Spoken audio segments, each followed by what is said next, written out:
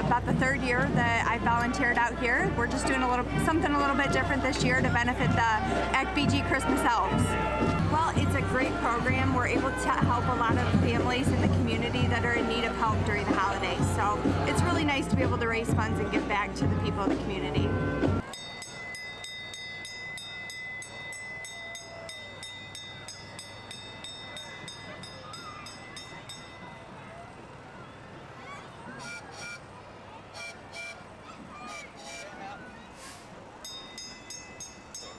I think that it's important because the more money we raise, the more families they can help. This is our 5th annual wreath auction in conjunction with the Christmas Elves. The first year that we did the wreath auction, it just benefited the cocoon shelter.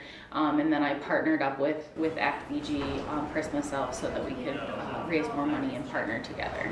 We're looking for hats, gloves, scarves, canned goods, and then obviously lots of toys.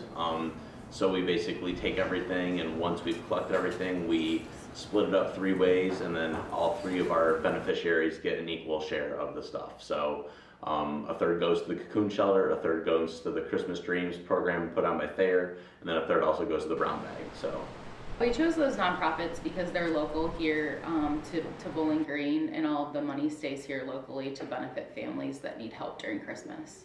I think we're up to 32 locations throughout Bowling Green, and then we've had already 3 or 4 more places that have asked, hey, can we have a box here? So we're always keeping that list open.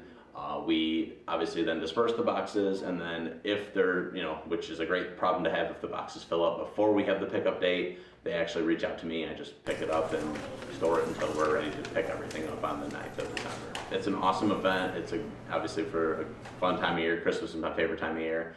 And then obviously Brookdale's so gracious with hosting the wreath auction. Come out on Giving Tuesday and bid on a wreath and get those prices up so we can raise more money for this.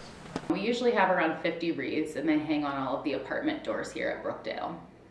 I just think it's great because we've chosen these local places to give all this stuff to. It's really just helping families in need. Some people aren't as fortunate and have a very tough time around the holidays. It can be very depressing for some people. So just to know that we're raising this stuff and doing all this to give back to the community, I think is a great thing that we're doing.